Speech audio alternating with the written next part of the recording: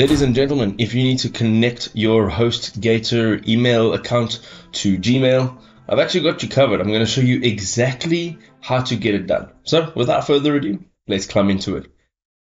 So let's go and add our HostGator email to our Gmail. The first thing we want to do is come over here to Gmail, and we're going to go over to the right hand side. There's a gear icon. We're going to look for all settings, and under settings you'll see there's accounts and import. Let's scroll down and look for add another email address, and you will now have this window pop up.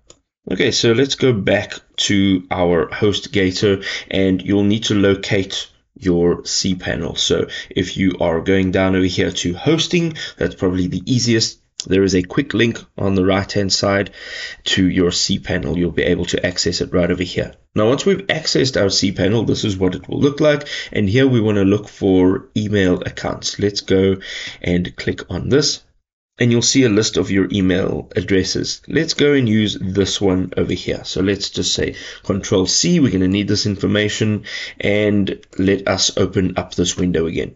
This is the email address that we would like to add, and let's say next step, and you will now have to add the password. So it is the password that was associated with this email address.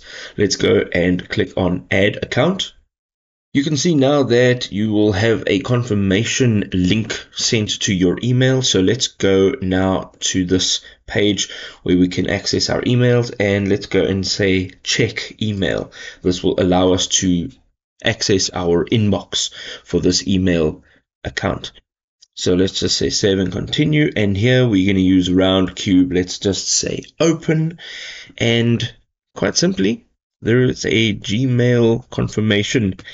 And it says before you can send mail from this account, you will have to click the link below to confirm.